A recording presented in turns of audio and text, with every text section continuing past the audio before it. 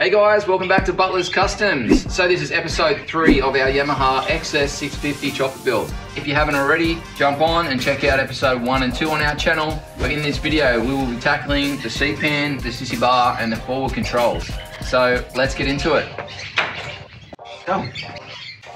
Let's go.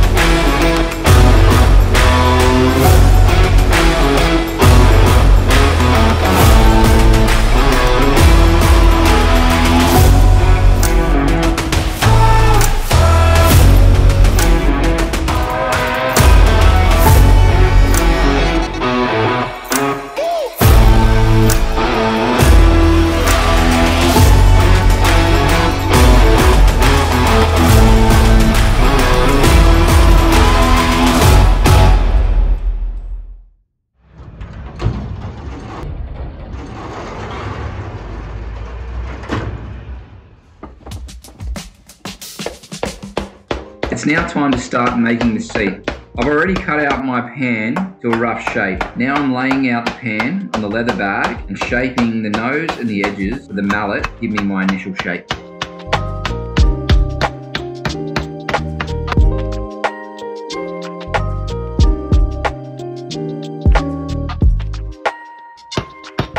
Now I have my desired shape and I have the nose of the pan how I want it. My legs will sit either side of the raised area nicely.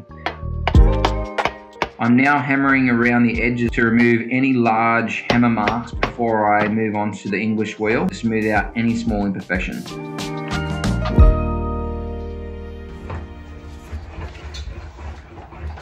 Now I'm smoothing out all my hammer marks and those small imperfections we spoke about with the English wheel, and giving the raised sections a little bit more radius.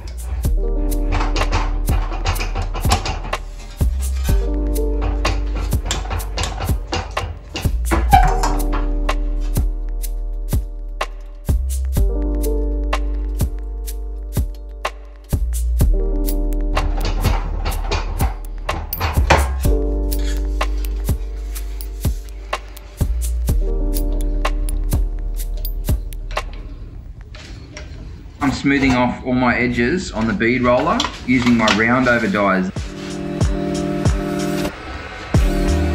These can be used for rounding off the edges of fenders. So you can see here I'm using it to smooth off the edges of the seat pan to remove any small imperfections to make it more comfortable for the client to sit on.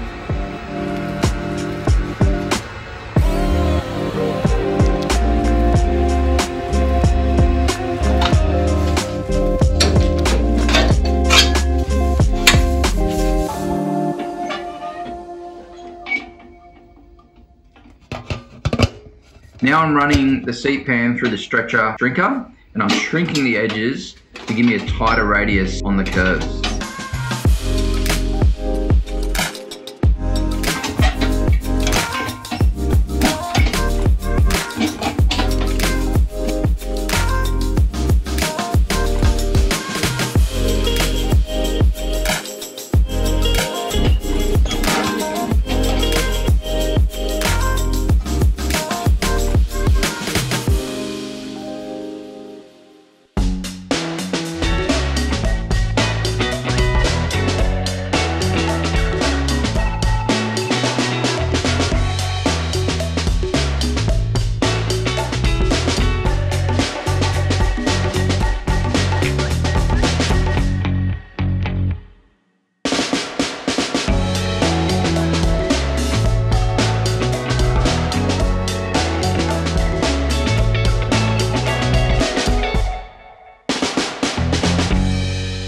Seat pan is now made, so you can see here I've added in the mesh and I've added in heaps of bead rolls and extra sections here, so put a lot more detail in it than I originally planned. I wanted this to be one of the main features of the bike because it's actually going to go get chrome plated as well. We've got the nice flat base on there, and then this will be our pivot point, so she's all done and ready to go to chrome.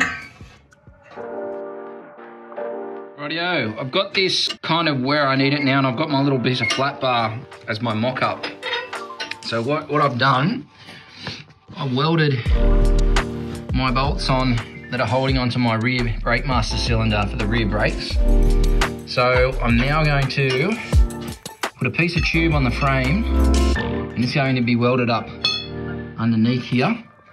And then I'll have another rod, which is going to basically go through the tube at the same size, and it's going to move back and forth through that tube. So this tube is supporting my rod from swinging and stopping this master cylinder from doing this. So I'm going to now make all the rod, and we'll get that working correctly. So our full controls are sweet, and then we'll run a line from the back here all the way up to our rear brake caliper, and we should have some rear brakes. So let's start cutting.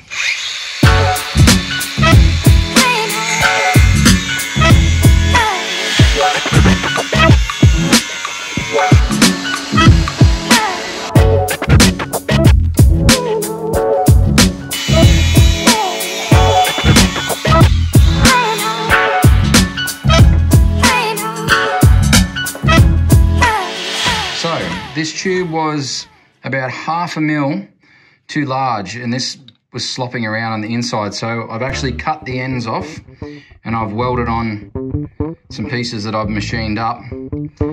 So now we don't have any slop, and that moves in there perfectly. So now this will get welded to the underside of the frame, and then that can float in there nicely without any slop, or play I should say, and then we'll be good to go. So time to weld that to the frame and get this working. All right, so we have master cylinder on the frame now. We've got our tube tacked on. So now when we push this rod, it slides through the tube, pushes on our master cylinder, like so, and then this is going to be a piece of rod that'll wrap around the exhaust, attached to this, so when that swings, it moves like that, pushing our master cylinder in, and then we'll have our reserve sitting up here like that, and then we'll have a hose running underneath the bike that'll come along and mount to the underside of the rear brake caliper. All good.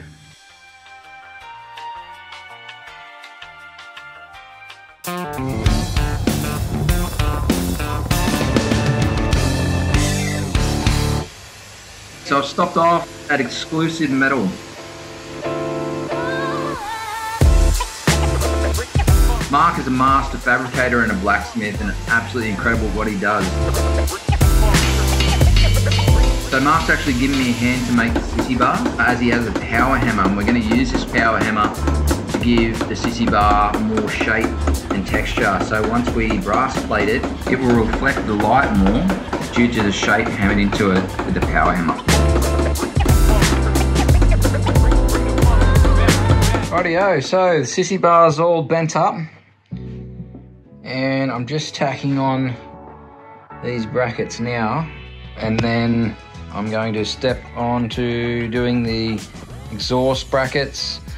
So what I've done, I've had these little arrowheads laser cut out by a good mate Dave, and what I'm doing is I've hammered them so they'll fit around the frame like that, and then we're going to have our exhaust bracket come up and mount on like an arrow, basically like that. So that's what you're going to see. You're going to see these arrowheads, just dropped it along the frame like this, just as something a little bit different to break it up a little bit. So on to hammering and bending all the arrowheads to fit the frame, and then I'll get everything welded up. All right, so we're going to hammer these around a piece of round bar, same size as the frame, 1 inch. So let's get hammering.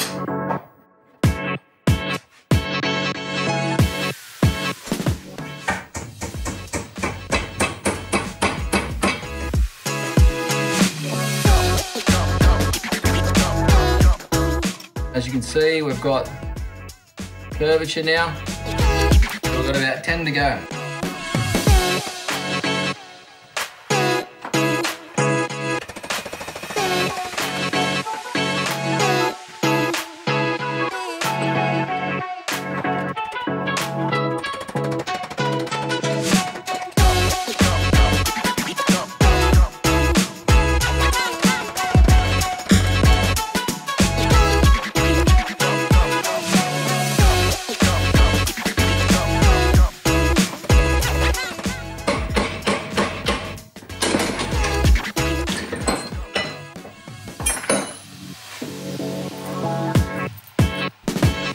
Alright, so we've got all our little bends done now. It's time to get welding. So I bent up these pieces of stainless and put that little cutout section in it.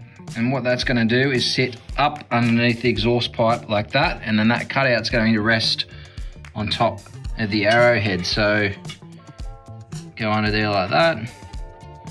Sit on there like that, weld onto the exhaust and weld onto the arrowhead, and then we'll have a hole in the top of the arrowhead here that'll drop down on top of a threaded, and then we'll put a dome nut on the top. Alright guys, so all the fabrication is now finished.